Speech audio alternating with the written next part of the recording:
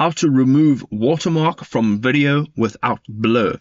Good day, folks, ladies and gentlemen, boys and girls, welcome to the channel. If you want to remove a watermark from a video of yours without leaving a nasty little blur or mark, I'm going to show you exactly how to do it. So we're going to go ahead and jump into media.io/video watermark removal HTML. As you can see right over here at the top, this is the URL. I will drop it in the description below. So what you want to do straight from here, of course, as you can see, it says watermark removal over here, and you want to go ahead and tap on drag and drop file here. Now you can literally drag a file there, or you can go ahead and you can just click on it. You'll be able to open up your files, and you're going to select the video that you want to work on, and it'll just take a few moments to upload.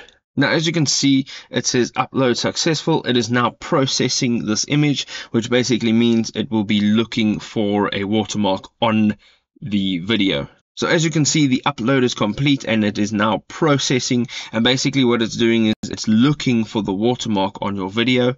You can see now that it has uploaded, and on the right hand side we have a few options. So we have a standard model, and basically what's going to happen with the standard model is it's going to identify where the watermark is, obviously being in the bottom left hand side of the video, and it's going to want to remove it. Now it's not going to remove it very nicely, and it's going to probably leave a blur. What we want to do is, instead of using the standard model, we want to go in and use the AI model. Now you can go ahead and tap select, and you can change your brush size. So once you just click on it and you bring your cursor over to the main part of the screen and you use your left arrow and right arrow, you can actually see it changes the brush size over here. So what we want to do is we want to make sure that there's a little hand icon over here on the actual video. You want to tap that, and this will allow you to actually move the video around.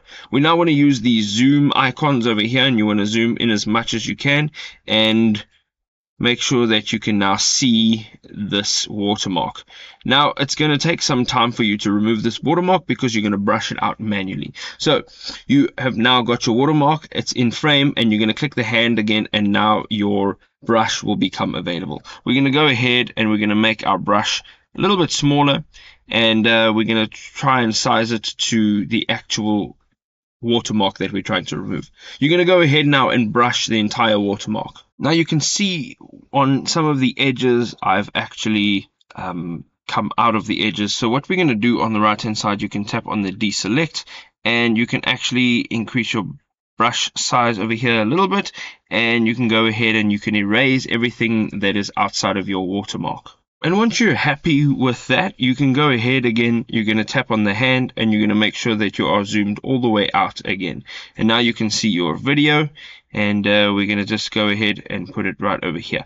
Now what we're going to do on the right hand side is we're going to look down to the bottom of the toolbar, and it says remove object now, and you're going to tap on that, and you are going to give it a few minutes so that it can actually process the image and the brushing that you did, and now you can actually have your watermark removed. You can see now that the video does not actually have the watermark anymore. It's erased that watermark, and there's no blur or mark left behind on the video. You can now go ahead and download this video directly to your device. You can upload a new file without actually downloading, and then of course you can go ahead and edit the same video again. If you want to know more about awesome AI tools, you can go ahead and click on this video. We'll see you next time.